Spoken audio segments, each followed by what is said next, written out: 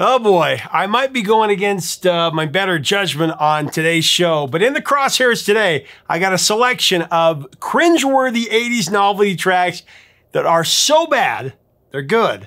We're talking 80s fad tracks, songs by actors who probably should have stuck to acting, and some really seriously embarrassing performances. But on the other hand, some of these songs killed it on the Billboard Hot 100, so someone must have thought they were pretty good back in the day. Will you admit to liking them? We'll have to see. I have to admit, though, I'm a sucker for bad B movies and bad B songs. Is that a thing? Get ready for a quick trip into the quirky, the bizarre, and the truly awful. But be warned, after you go down this rabbit hole, you're never going to be the same again. Next on Professor of Rock. Hey, music junkies. Professor of Rock, always here to celebrate the greatest artists and the greatest songs of all time.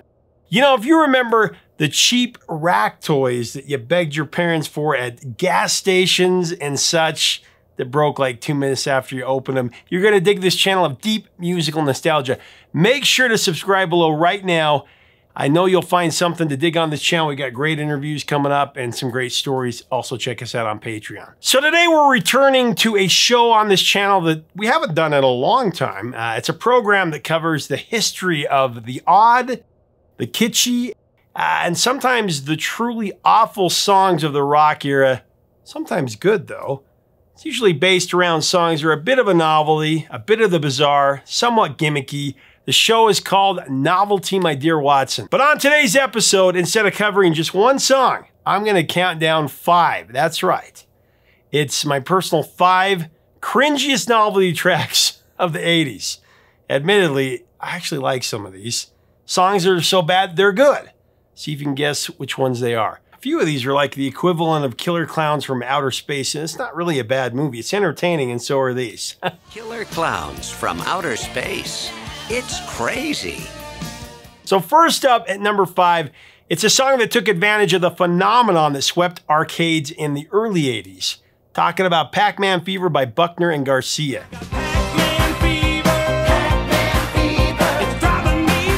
Jerry Buckner and Gary Garcia were a parody/novelty song duo from Akron, Ohio, who began recording in the early 70s. Their first musical success came with a local rock group that they formed called Wild Butter. However, the band never got more than a bit of regional attention. Now, after Wild Butter broke up, Buckner and Garcia relocated to Georgia, and there they put together a successful run writing commercials and ad jingles. By 1980, they were back to their roots, writing and producing original songs, just in time for the latest pop culture sensation, Pac-Man. So Pac-Man, of course, developed in Japan and released there in May of 1980. The following October, it hit American arcades and started gobbling up quarters. As Pac-Man gripped the nation, Buckner and Garcia likewise became addicted to the game.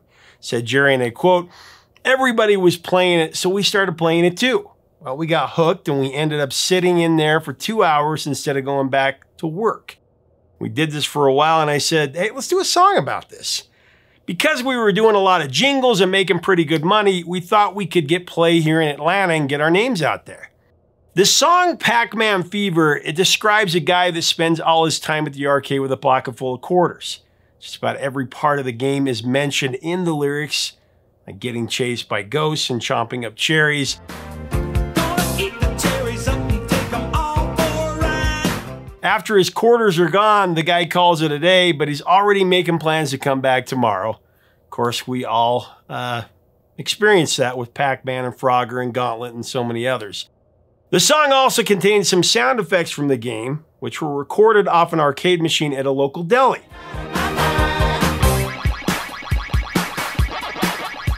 Now, according to Buckner, they sent sound engineers to the deli to get the effects, but when they did this, they also caught someone ordering a sandwich on tape.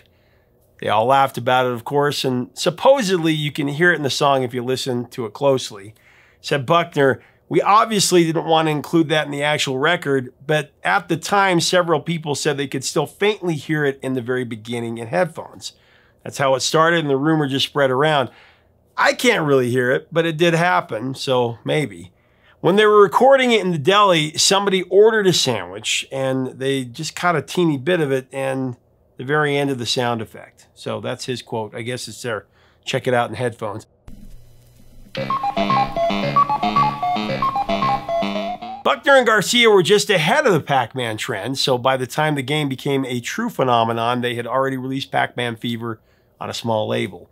One of their friends who was a morning DJ on an Atlanta radio station played the song just a few times on his show, and it was an instant hit. People were calling, requesting it, and it got the attention of CBS Records, who signed Buckner and Garcia to a deal and then issued the song as a single in December of 1981. Not long after, CBS requested a full album, get this, of video game songs. So Jerry and Gary started taking notes on popular arcade games like Frogger, Asteroids, and Centipede.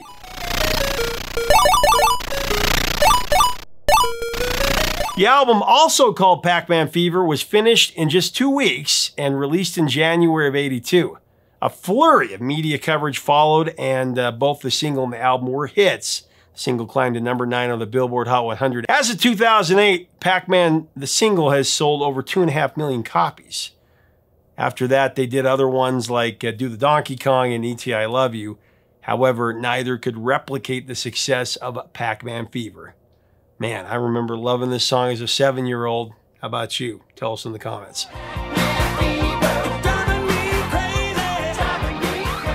How's it going, eh? At number 4, we got a couple of lovable hosers. I'm talking about Bob and Doug McKenzie with Take Off.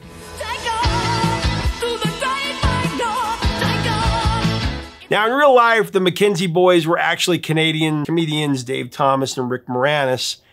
Bob is played by Rick and Doug is played by Dave. It's Bob and Doug McKenzie, the two hosts of the SCTV running comedy sketch, The Great White North.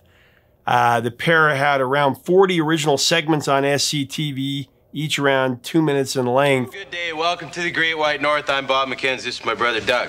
How's it going, eh? Okay, our topic. The bit was initially created as just filler content. However, the duo became something of a pop culture phenomenon north of the border and, of course, here in the U.S.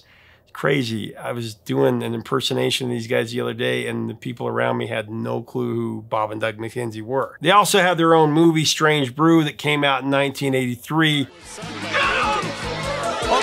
so that's our topic for today. But back in 1981, Moranis and Thomas released a comedy album featuring the artistic works of Bob and Doug McKenzie, also called The Great White North. The album, which featured the song Take Off and sold over 1 million copies across North America, just a phenomenon. On the charts, the record entered the Canadian RPM at number 3 on December 12, 1981. The next week, it climbed to the number 1 spot and stayed there until January 23, 1982. In America, it actually reached number 8. Take Off is described on the record as the hit single section, with guest vocalist Geddy Lee of Rush taking the mic. Not hard to see why. This is my brother Doug. How's it going, Geddy? Oh, it's going pretty good. Good day, eh? Good day. Geddy was actually a childhood schoolmate of Rick Moranis and had a fun time doing the song with a comedy duo, famously saying, "Hey, $10 is $10." After the guys asked if their lawyer had called them, of course. Did our lawyer call you? Yeah, you know, $10 is $10. Throughout the song, Bob and Doug trade jabs back and forth as usual, while Geddy handles the chorus. According to Geddy Lee, the whole song was just spontaneous. He said, "I went down to the studio and put it together in like 15 minutes or something. It was really just off the cuff." The producer said, "Here's the lyrics, have a go. The guys will be in the studio with you and you can just kibitz with them and we'll record everything." And Moranis and Dave Thomas, and they were in character and I was singing with a toque on. It's absolutely brilliant.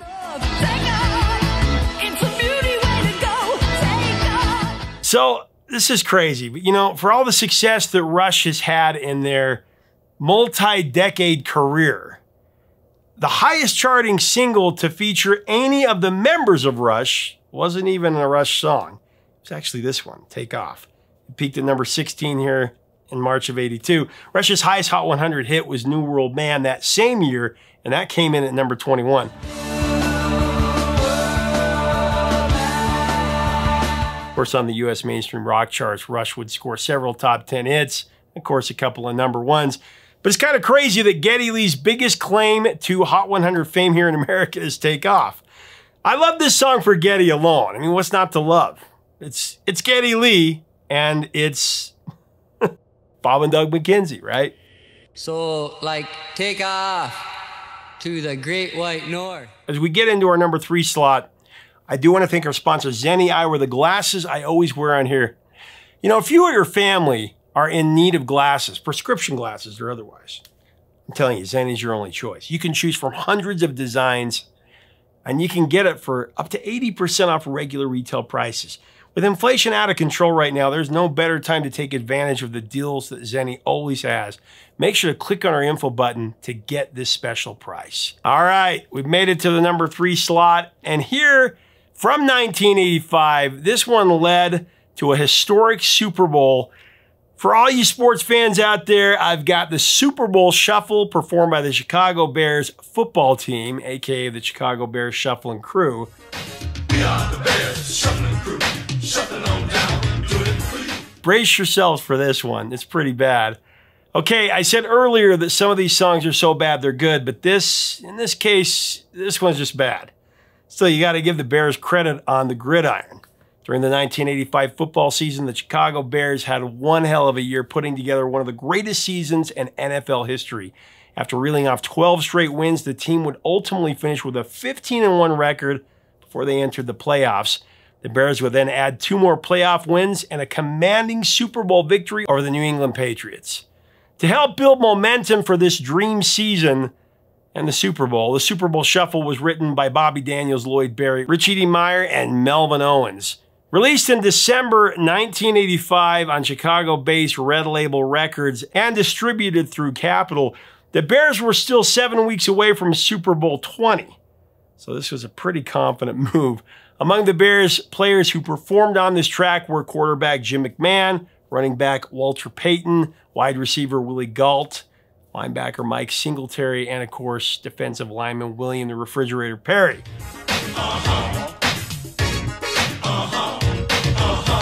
I mean, everybody loved the Fridge.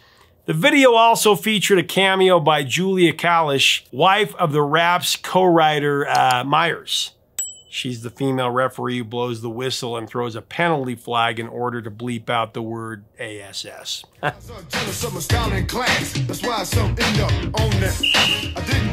The Super Bowl Shuffle's massive popularity in the Chicago area, coupled with the video's heavy rotation on MTV, pushed the song up the Billboard Hot 100. And it actually just missed the top 40, coming in at number 41. Surprisingly, it also earned a Grammy nod for Best R&B Vocal Performance, Duo, or Group. The Super Bowl Shuffle would neither be the first time nor the last time a football franchise would enter the musical arena. 77 Broncos had Make Those Miracles Happen, and the 84 49ers had We Are the 49ers. In the years after the Super Bowl Shuffle, NFL teams would continue to come up with their own fight songs, from the Seahawks' Locker Room Rock, And the blue wave is on the road. to the Raiders' Silver and Black Attack, also the Rams' Ram It. We wear the silver, we wear the black. We never retreat, we always attack. And I came to play. I learned long ago to ram it just right. You can ram it all day and ram it all night. And trust me, if you go down this rabbit hole, there's no going back to the way things were before. I think I may have been scarred for life after watching some of these to get prepared for this. Incidentally, probably remember that the New England Patriots responded to the Bears Super Bowl Shuffle with their own video called New England, the Patriots, and We. It's actually much, much worse.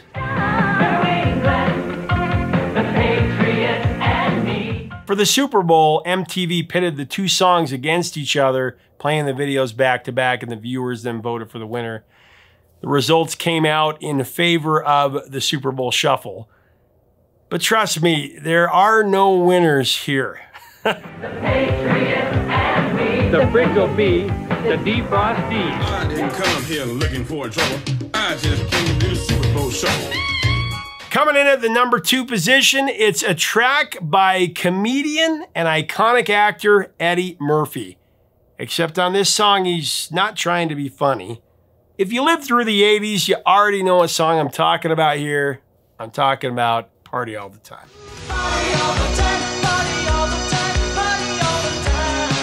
From the would-be musician's 1985 album, How Could It Be? By this point, Murphy's film career was definitely on the rise with roles in 48 Hours, Trading Places, and Beverly Hills Cop. And that would just be the beginning of a long and incredibly successful film career. Of course, he was on SNL. I'll shoot you myself. Eddie Murphy, Beverly Hills Cop. Music, however, was a category where Eddie Murphy was, let's just say, less successful. Even though How Could It Be was his debut musical studio album, Murphy had actually already released a novelty song in 1982 called Boogie in Your Butt, which appeared on his self-titled comedy album.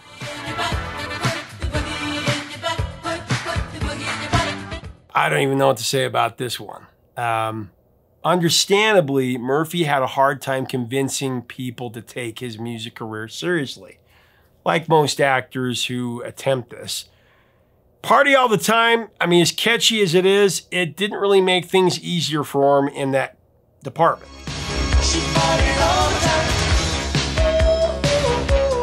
It's kind of an example of just how cheesy 80s music is at its worst. I mean, over-synthesized, endlessly repetitive. The one thing that Murphy did have in his corner, though, was super freak Rick James, who actually wrote, produced, and arranged the track at his home studio on this one. He also sang backup on it. James at least gave the song a little music industry credibility, let's say. She's a super freak, she's super freaking now. The music video for Party All the Time features footage of Eddie Murphy recording the track with Rick in the studio. So I guess Murphy, who had agreed to host the MTV Video Awards, joked with the studio brass about playing his song's video. To his surprise, they agreed to play it. Except at this point, the song didn't have a video, so Eddie Murphy quickly threw the video together last minute, and MTV put it into heavy rotation.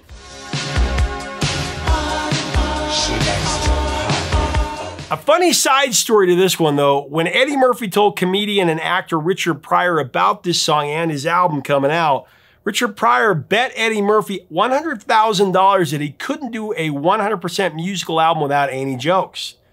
Eddie Murphy took the bet. However, according to Murphy, when Richard Pryor died in 2005, he still hadn't paid up on the bet, although Eddie Murphy would take some grief over Party All the Time from the media. It actually did really well in the Billboard Hot 100. It entered the charts at number 82, and by its 13th week, it reached number 2. It would stay there for 3 weeks. It was behind Lionel Richie's Say You, Say Me. Say you, say me. Party All the Time would also go on to number 8 on the Hot Black Singles chart and number 7 on the US dance charts. Eddie Murphy had another Billboard Hot 100 hit single in 1989 with the cringe-worthy Put Your Mouth on Me.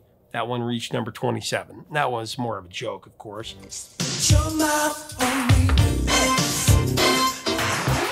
Beyond that, Eddie Murphy actually had an extensive singing career. He released 3 studio albums and contributed music to films he'd appeared in, like Coming to America from '88, and of course the Shrek franchise.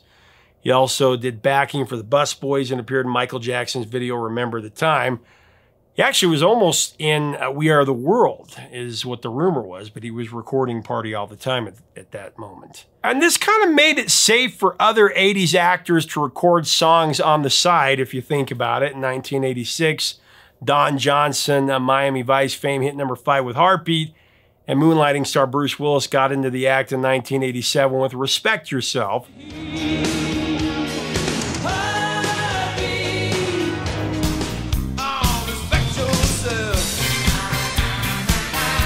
I have to admit, though, I had this single and I smile every time I hear it. It's really not that bad. I'm just giving it a little crap.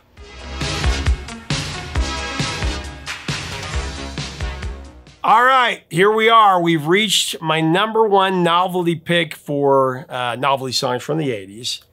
And who can it be now? Well, it's a song that had a guest appearance on it, a very important one, which is really the only reason it was a hit.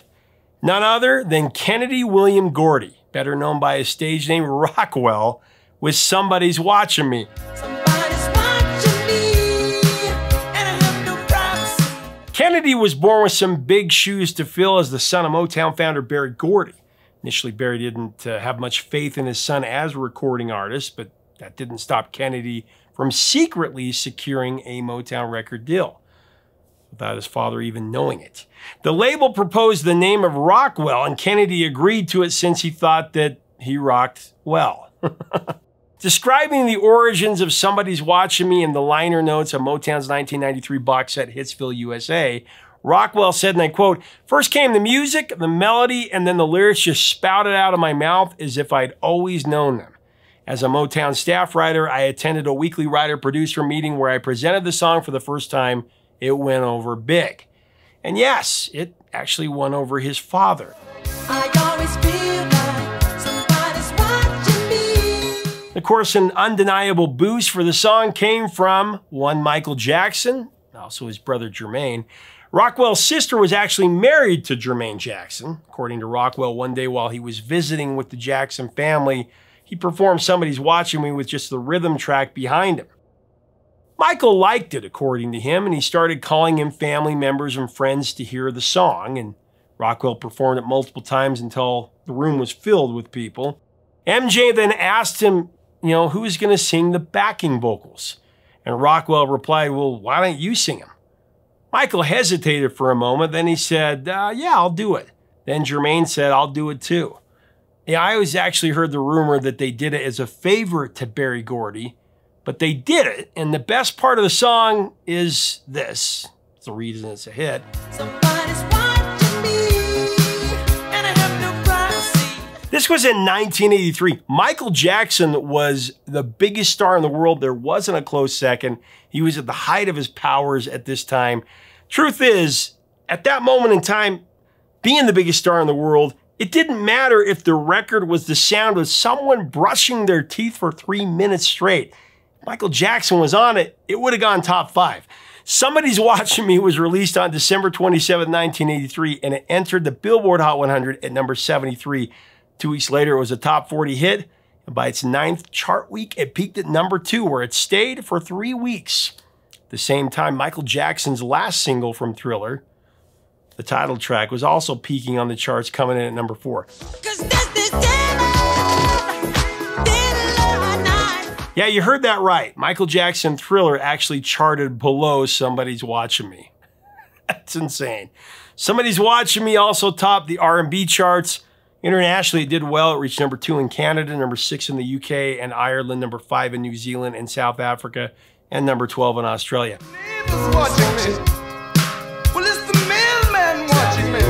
Rockwell's next single, called Obscene Phone Caller, a true classic if there ever was one, it helped him narrowly avoid one-hit wonder status. It reached number 35 on the Hot 100. But let's be honest, he's still a one-hit wonder because everyone knows the one song. They don't really know Obscene Phone Caller.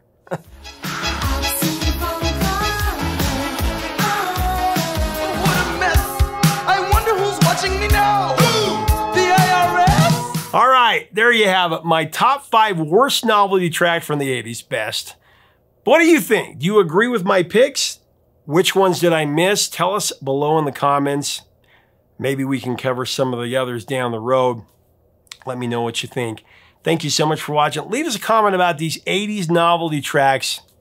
What are your memories of these songs? You remember, am I being too harsh here? I mean, they're fun. Novelty songs are always fun. They're not going to change your life, but they're fun to listen to. If you like our content, we invite you to subscribe below. We would love to have you as part of our community. Until next time, 3 chords and the truth, my friends.